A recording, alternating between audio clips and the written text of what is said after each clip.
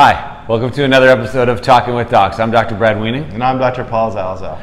Paul, today we're having a big day. Yeah. Unique day for us. Never done this on video before. Never done this at all before. Ever. We are going to talk about COVID-19 testing, and we are actually going to each have a test performed on each other by each other. That's right. And we're making this video because we've heard some people are reluctant to go get the COVID test. For whatever reason, if you've been around someone or you've got symptoms and you're supposed to go get tested, people are afraid to do it. So we just want to show how easy it can be, hopefully. And they're afraid because you're supposed to put a big long Q-tip up your nose into your brain. So we're going to dispel some of those myths, and you're going to get to see one. It doesn't go into your brain. Not in your brain. We'll show you that. So you can see here in this image provided by the CDC that the head is tilted back about 70 degrees and the swab is inserted through the nostril, and it just tickles the back of the nasopharynx. It does not go into the brain. It does not go very deep. Just tickles the back of the nasopharynx just to get a secretion, a sample to check if there's any virus in there. Okay, so let's talk about testing. So we've talked a lot about COVID before. Everyone knows a lot about COVID. There are really, Paul, three main ways to test for COVID-19. Right, three main tests that are out there now, some other under development. Like styles of tests. Yeah. Okay, what's the first one, most common one? I would say polymerase chain reaction, PCR testing, which is kind of considered your gold standard right now. Using a swab, you get a sample from the nasopharyngeal area, and that's taken into the lab where some DNA, RNA, or some genetic material that might have been picked up is amplified in the lab. So it's a two-step process, really. Right. The sample takes some processing to expand the amount of material that you got with some special chemicals in a machine. So step one, expand whatever they found, and then step two, try and detect what it is after amplifying it first. And that's why it takes a little longer, right? This is not an instant test. So it goes away. It's a little more expensive. Yeah. But it's really good. So it's really sensitive. It essentially finds a lot of the positives, or a very high percentage. Yeah, you can have very low viral load and still get it detected. So before you're symptomatic and well after you're not even contagious anymore, you could still test positive on a PCR test. That's why it's such a great test. Good test. Gold standard. Gold standard. Okay, number two. Antigen testing. Would you say that is the silver standard? I would say. You could get some. Do you have an aunt named Jennifer? No, sister. You could have a antigen, which would give you a false positive. Right? You want an aunt named Body. Yeah, sure. Because you got the antibodies. But got it. Okay, so antigen testing. Yes. So that's basically where you take a sample. Right. And those kind of tests got real bits of virus in them, so you know they're good. Yep, it's made with bits of real panther, so you know it's good. It's quite pungent. You know they're good. No, they have the protein in the test kit. It has the proteins that are similar to the ones on the virus. That they have the antibodies to those proteins in the test kit. And we've talked about those before. Like, that's the whole basis of our immunity system. They go to find these viruses and the little spike proteins, and then we make antibodies against them. So this test takes advantage of that type of stuff to find the protein, find an antibody that matches it, and that becomes a positive test. And that says, hey, it's positive. You have the antigen, Jennifer, you have that in there. So the antibody in the test kit detects it and then gives you a signal like a line on a piece of filter paper or some kind of signal that says, yeah, we detected it. Problem with those tests, though? Well, is that they're not as sensitive. Yeah. You don't find as many. Yeah, they're not as you can't pick up as low a viral load as you can with PCR testing. Okay, but the advantages of those tests is they're inexpensive. And they're faster. Very fast results on the order of minutes. Instead of hours, you're getting a result in minutes, and they're very easy to use. You don't need a special lab. You can do this right now, they should still be done by health professionals. I'm not aware of any test kits out for home use, but they can be done at an institution like your work or your school or something like that with a nurse or something, or another healthcare professional there, and you can do lots of tests. It's too bad they couldn't repurpose like those 1 hour photo places. Remember back in the day when you'd bring your film and then you'd wait around and then you get pictures right away because you couldn't wait to see what they were. That's right. That was the best. Well, then we got digital pictures. Digital, don't need it. And so then the third test is something called a serology test. So that's actually a blood test that sees whether or not A, you've had exposure to the virus, and B, more importantly, whether or not your body has mounted some type of response for it, and then that's what it's testing. So it's testing your inherent ability to fight the virus by having previous exposure. Right. And those tests aren't 100% yet either. Nope. But they are interesting in that they do show your body's response to being exposed to the virus. Right, so today we are going to demonstrate a rapid test, Paul. So Yeah. this is something that's coming down. A lot of companies are investigating and trying to develop these tests quickly so that we can get them out for a lot of different reasons. What are the benefits of the rapid test? Well, the rapid test, like we said, it's rapid. It's in the name. Okay. You can get the answers right away. They're much easier to use, so you don't need any special equipment, special lab, or anything like that. Yep. They're a little cheaper, right? They're a little cheaper, so Yep. you can do them at the institution. Any shortcomings of the rapid test? Because and there's a lot of controversy about, hey, where should we use these, or how much should we use them? Right. Some of the controversy is around the fact that you need to have a fair amount of virus, right? Yeah, you're probably fairly infectious at that time if you've got enough virus to be detected. Because you need your body to amplify, like the PCR test. Your body is Yes. that first stage of the PCR That's a good way test. to look at it. Yeah, you've done the PCR on your own. Yeah. And now you've got Lots of amplified virus. load, whereas PCR will amplify whatever you have in there, so they can pick up an even small amount. So the thought is that this might play a role maybe in schools or in factories or settings where there's a whole bunch of people that have a potentially low risk, but if something happens, then it could spread really quickly. So we want to try to Airports. stomp it at airports. Oh, good idea. Travel. Right. So I think these tests, they're just getting approval from regulatory bodies. I think they're going to be an extra tool that we have, in addition to vaccines, Yes. to fight COVID. And the one other thing about them is people have to be a little bit careful, because if you do get a test that's negative, it doesn't guarantee that you don't have the virus. So similar to the vaccine, you never know if you're completely immunized, and you don't know if you're spreading it. So you can't just be all willy-nilly. No. You still have to be careful. Always got to be careful, take precautions. Okay. So who's going to go first? So why don't we flip a coin? You got a coin? I do not. I'll use an imaginary Okay. coin. Okay, ready? Okay, ready? Yeah. Call it in the air. Heads. Dude, it's tails. I'm sorry. I had a feeling that was going to happen. Okay, so I'm going to go first. All right, we're going to do this. We're going to step into Transition to the lab. the lab. The testing facility. Okay, so here we are in our testing facility, You can tell it looks about the same. same as our studio, Yep. same as our OR. Yes. So we're going to be testing Dr. Weeding today with the COVID-19 SARS-CoV-2 rapid test kit made by Novamed. This is called the OneStep test kit. It is still under regulatory approval right now. I think it's in the final stages, but there's going to be a lot of these types of tests becoming available in the near future. Potentially hundreds even. Yeah, there are hundreds under review right now. So this is the Novamed. This is the OneStep. Okay, so it's a lot like basically a pregnancy test kit. Really, have you taken a pregnancy test before? I've not. Thank you for asking, Mel. Okay. Another thing is that this, like we said before, should be administered by a healthcare professional, and they would be in full PPE. We're both vaccinated, so this is just for demonstration purposes, but mask, shield, or glasses, plus probably a gown. So And yeah, probably full an care. N95 N95 mask. and gloves. But we've both been vaccinated. And the investigator wants to stand off to the side as well. The person who's going to be doing the test will probably be standing off to the side in case the patient coughs, sneezes, or something like that. So when people come into my office, they, a lot of times to receive an injection, they're like, you know, I don't really like needles. So this is the point where I say, I really don't like stuff jammed up my nose. And then I'd say, answer to that, well, I don't think anybody really likes anything stuck up their nose. So we're going to follow the instructions here.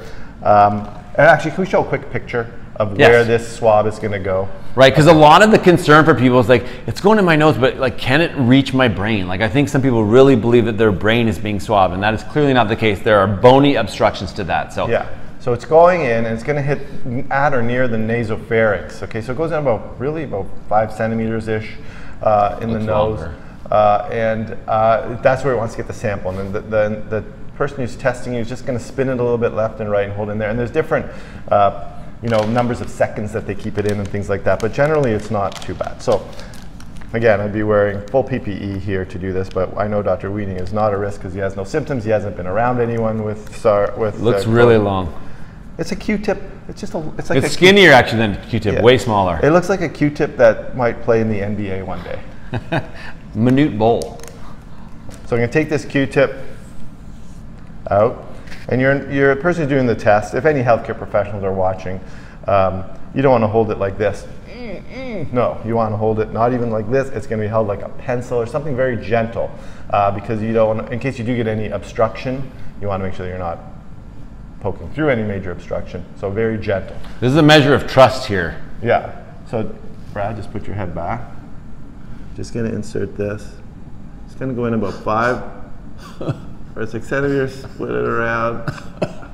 It just tickles. It doesn't hurt. It just tickles like you want to sneeze. And that's also probably why they wear the PPE, right? So you don't sneeze on the person, especially like big viral load. So actually that wasn't too bad. Yeah. So then it says repeat this 9 more times. No, I'm just kidding. It does not say that. Okay, so now we're going to put in our test kit. The back of the instructions here gives us clear instructions. I'm just going to read this. You see this one, pull out, okay, 1, insert the swab into the hole. So you can see here, there's actually like a little, almost like a dispenser, It looks just receptacle. Like, it looks just like Dr. Wiening's nose, and we're going to insert it into here. Okay, and step 2 is pull out the plastic safety tab. I think that's this one. Okay, from the back side of the test. Okay. Probably push it down. Using both thumbs, press down on the red part of the device. You can see it on the back that it looks like it's gonna, that red part is gonna be pushed down to the bottom. So next, we're just gonna push that down. And after about 1 minute, lift the swab slightly and reinsert immediately until it stops.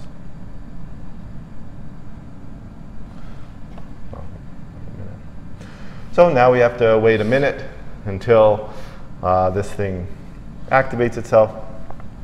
Then we're going to insert the swab a little farther. So yeah, so not to trick or deceive anyone, like it actually did not hurt at all. It just tickled. It's almost like when you have that feeling when you feel like you're about to sneeze, but you don't sneeze. But it was fun. I had the mask here. For show. For show. But normally the person doing this test would be wearing the mask, and it would be an N95 mask. This is not an N95 mask. They'd be wearing gloves, gown, shield. Yeah. Got about a minute. It's pretty close. Let's do it. So we're going to insert this farther until it stops. And then we can read the results on here. It says here. It's a boy. It says you have a secret admirer. No. Oh. That's a fortune cookie I read. It says you have a tendency to do things in a similar, oh no, sorry, that's your horoscope. So right now I've got 1 green line here, which is the control. Only 1 green line appears in the test. A positive would have been 2 lines that appear in the test window. And you've only got 1. So you've got the control went lit up. So most tests will have some kind of control, say, yeah, things went properly. And then the signal you're looking for, in this case, is not present. This would be a red line where the positive is. And in Dr. Wiening's case, it is negative. So he, this Can you show the camera the little line? Look at that. This is our high-end graphics. That's pretty cool. So you, and fast.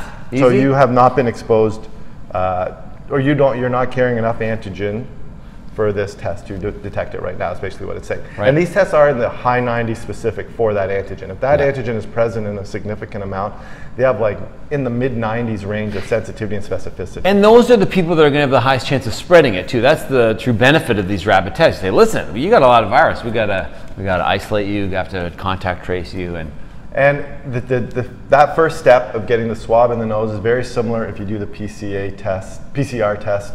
That first step, if you put the swab, putting the swab into the nasopharynx, is very similar for the PCR test as it is for this. So we just want to show it. So actually we're still in the testing facility because we're going to demonstrate another kind of test, similar principles, but it's called the OneStep test, not a 0-step or no step. Novabed OneStep test. Same chemicals, just a different package. This one you have to actually mix some of the stuff yourself. You're going to get this open now even to start. That's all there and ready. Okay, that's going to go there. So these tests, like we said, are still under regulatory approval. They are very sensitive and very specific into the high 90s, but they require a more significant viral load than, say, a PCR type test. Okay. This is what we like to refer to as payback in the biz. Okay. If my arms go numb and I forget my name, back it out a touch. Sounds good.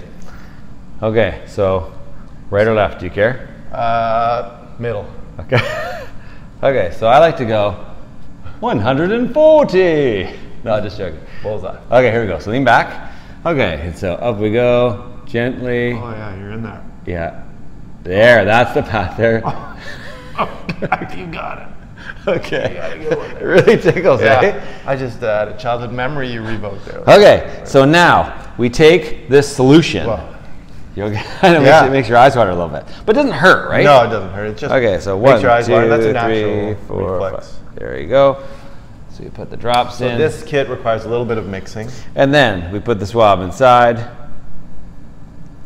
And really what we're doing is we're making like a little solution that then we will take out some of that solution and put it onto the testing strip, which will analyze it. Okay, that's just gonna go in there. And then it comes with this handy little pipette, so we squeeze almost like a turkey baster. Felt like you had a turkey baster up my nose. Yeah, I believe it. Okay, and then I take this and we put 3 drops. 1, 2, 3. So you can see in the no-step kit that we demonstrated, all that mixing and everything was done in the cartridge. This one requires some of the mixing to be done, but it doesn't require any special equipment. It can still be done pretty efficiently. And it can take up to a half hour for this test result to come back. However, usually it does come back within a few minutes. Yeah, so it actually shows there's like a little bar that's advancing, showing that the testing is completed as that solution goes across the test strip looking for the answer in the virus. Remember, this has some antibodies in it that is looking for the antigen from the virus, and then it'll in some way react and create a signal. It can be a red line, a dot, or different test kits will have different signals. This one happens to be a line. So you'll get one line for control. Yeah, it's like the test is a key. So the antibody's like a key and a whole bunch of locks are coming by. So test it, test it, test it. And if it finds one that matches, then you'll get that second line. So again, like the last test, the control or a negative test is 1 line and a positive test is 2 lines. So you can see here, this is where we put the solution, and then you can see that there is 1 line, which means that Dr. Zalzal is negative for recent exposure or significant viral load. And in development, this company also has a test kit that tests for multiple things, testing for influenza, right. RSA, different types of RSV, different types of viruses that you can test for, influenza, RSV, COVID, all in one cartridge, right? Very, very useful, and so similar way to procure the specimen, but slightly different way to process it. So, okay, let's go back to our studio. Back to the studio. Okay, it's okay, Paul. Yeah. You don't have to cry. Okay, so there you saw it. You saw the no step and the 1 step. You could see that despite being babies and men, that we still got through the test, and there's very limited crying. That was the first time I've had that test done. Ditto. I've never had a test like that before. And you know what? I don't like needles. No, nobody does. I don't like Q-tips up my nose. No. But the test is not that bad. I agree. Please use this, our experience, to see that it is doable, and you can go get it done if you need to get tested, because I think testing is an important part of our battle against because it protects you, protects your family, protects your coworkers. That's kind of how we can get on top of these things before they spread to hundreds of people. So yeah. And check out our vaccine video. We made yes. a video explain what the vaccine is, hopefully dispel some of the fears you might have about its safety and that. And we've both been vaccinated. Yes, and I would say one thing actually about that video, about the AstraZeneca video. There still is a lot of controversy about the blood clots. So follow your local health guidelines. They're still looking into it, but the majority of people still feel it is a very, very safe vaccine. Yeah, and the test is very safe as well. Absolutely. So if you like this video, please like it, subscribe to our channel. And don't try this at home. Don't try it at home. Go sticking a Q-tip up your nose at home, please. These tests are supposed to be administered by healthcare professionals. Or us. Or us. So and these test kits that are going to be available soon. For now, they look like they're only to be used by a healthcare professional. Right. But go get tested if you need to. And remember, you are in charge of your own health. Stay safe. We'll see you next time.